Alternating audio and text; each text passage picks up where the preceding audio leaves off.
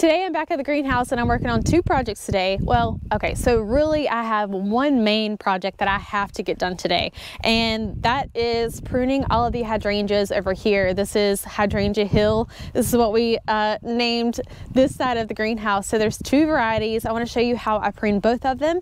These were installed last July, so this is second year growth on this plant, on all of these plants, and I'll show you how we prune all of that back and kind of what our thought process is behind that, but I'll show you which two varieties that we have. So these are both of the rows. I have a full row that goes this way and another row that goes this way. The top side are the Hydrangea Tardivas, and it's kind of hard to tell by this bloom, but this is more of a lacy type hydrangea. It gets this open structure, very whimsical for me. I really like these. They actually are going to get about between 8 to 12 feet tall and wide, so these are going to be massive. But I wanted this is going to be the border. The goal is so that this grows up so you can't see parking, which will be over here. And I'll probably have some other stuff on this side too, but this is the border that I need to grow up really tall. And then right in front of it are our Hydrangea Bobos. So these are more of the compact bloom style, the regular paniculata style, that are gonna bloom white and kind of turn into that mauve green too. I really want to keep them in the white color, but with our heat, it's just kind of hard to do that in the summer. Crank, never fails. These guys were installed last July. I mean, I think it was the hottest day of summer that these, the entire landscaping was installed. That was the end of our season and the only time gap that I had to get this done, and I wanted it to get done. They performed amazingly, and actually I'm going to throw some pictures up from when they were in their prime last year. I'll throw those up on the screen now. I'm so excited for this year because I think this year's blooms are going to be even better. Typically, whenever it's time to prune all of the hydrangeas, we will throw down our fertilizer into the ground and give them a good start. But I'm going to wait today. I'll show you why. So this is the mulch that we put down last summer, and actually I got this free mulch, and it was a good mix of compost material. It also had this crappy wood chunks in it too, so you couldn't actually see this last year because they were mixed in, but as the rain starts to fall and all of the organic matter kind of goes to the bottom, and then you're just left with this stuff. And it was a dark black mulch then, but obviously it has faded. So my goal is to scratch back all of this stuff. I'll kind of show you. I started doing this yesterday, but I'm going to scratch back all the top stuff and get all the wood chunks out. And if it needs some color, then I'll probably come back and do some mulch dye. Actually, there's a couple different brands that I want to try out. I think that's what I'm going to do this year. There is at least 6 to 8 inches of a good layer of mulch here, so I don't really have to have more mulch. This is more for weed suppression and to really enhance the ground. So it's got a good base. If I can scratch down in here like I did a little bit ago, this is good. This is breaking down very well. So I really don't need anything else on top of it other than it just needs to be more aesthetically beautiful and not look so raggedy. Really was hoping I could get away with doing the light colored thing. I thought that would look more Mediterranean, but the lighter this goes, the more unhealthy it looks. I just think dark looks like healthy ground. These were the wood chips that we continued to place down.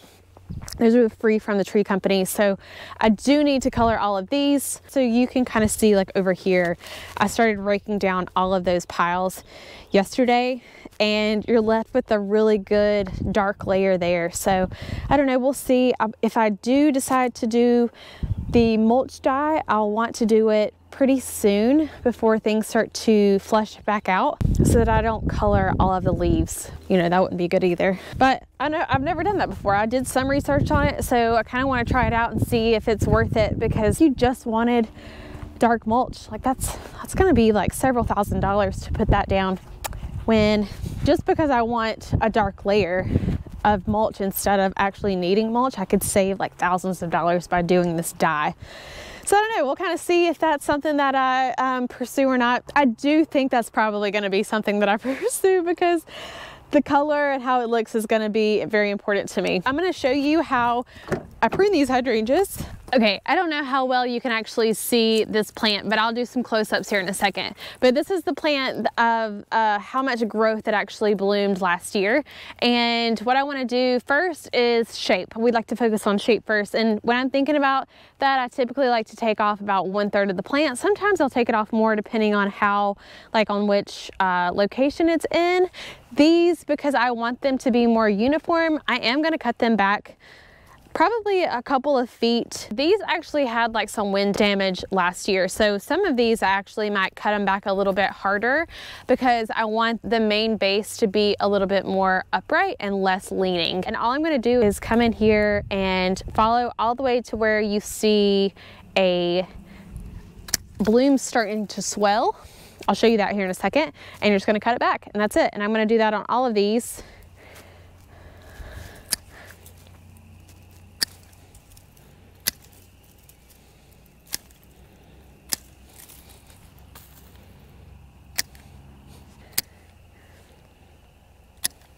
I'm going to cut them all the way back, even the smaller ones, to be about the same height.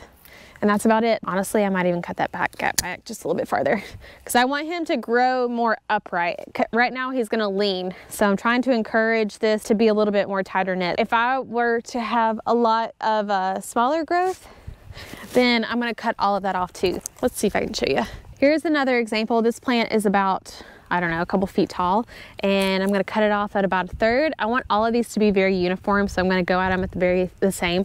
But I don't know if you can tell, there's like some nodes right here, and right here. I want to cut right above it. That's why we like to wait till spring to cut things back, because you can start to see where things are swelling. And this is like encouraging right here, and cut it back. Both of these varieties are going to bloom on new wood. So right here, this is where the new shoots and stems are going to start off of. So they will then grow and produce new stems like this, and then will bloom on the end of these towards the end of summer. This variety blooms, the Tardivas bloom closer to the end of summer, and then these are going to be the first ones. So the Bobos will bloom first, and then these guys.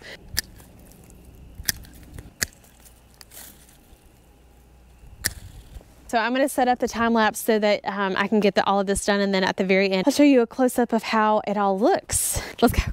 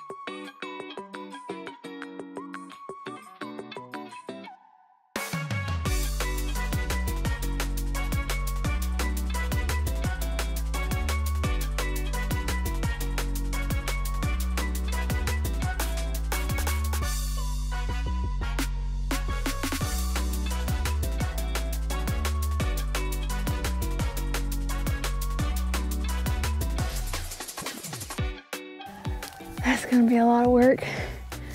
I think I need a t-shirt. Sweating. Hey, but this thing is amazing. It's like angled just perfectly. So it's better than like a leaf rake, it's more stiff.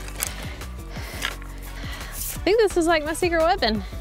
It's great, and it doesn't tug on the irrigation lines, which is great. Whew. Okay, let's go change.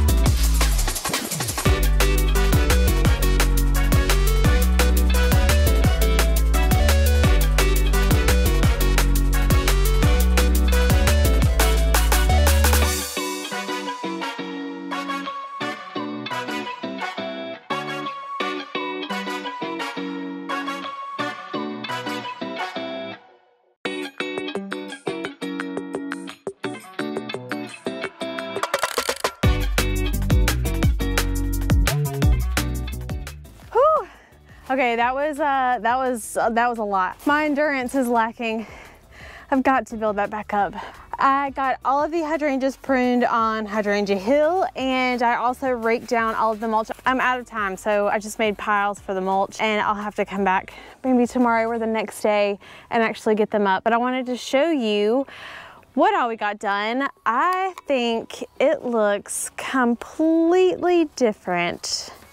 It's so much better. These are the piles that I still need to get up. And I ended up making a few piles that I'll just have to get the wheelbarrow and a pitchfork in here. We'll address hiding the drip line later. That is not top priority. Oh, let me show you the hydrangeas. Okay, so Tardiva, I showed you. I cut these down like pretty hard. These, I don't believe, like they hadn't been pruned back. I don't know if they have ever been pruned back, even when they were at the nursery. There was no cuts to show that. Hey, Cranky. Hey, baby.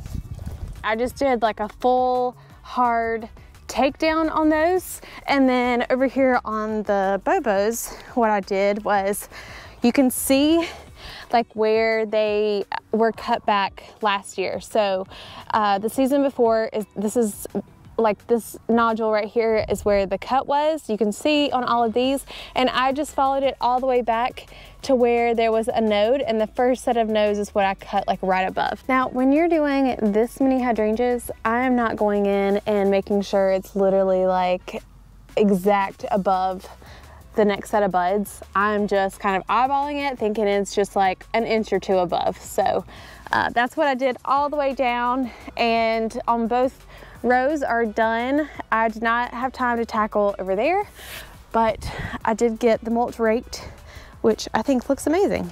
Looks so much better. So I'll just have to come back in here and get up the mulch piles.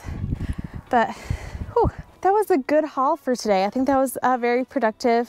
The next project I will tackle is getting up the rest of the mulch chunks out of the beds. And then hopefully next video, I'll show you how I prune the hydrangea tree standards. I did not have time to do that today, so I'll show you that. And then maybe even some limelights. We are going to be working on a couple more jobs for clients that might be a good opportunity to show you those too. So I hope this was helpful and insightful, and I will see you in the next video.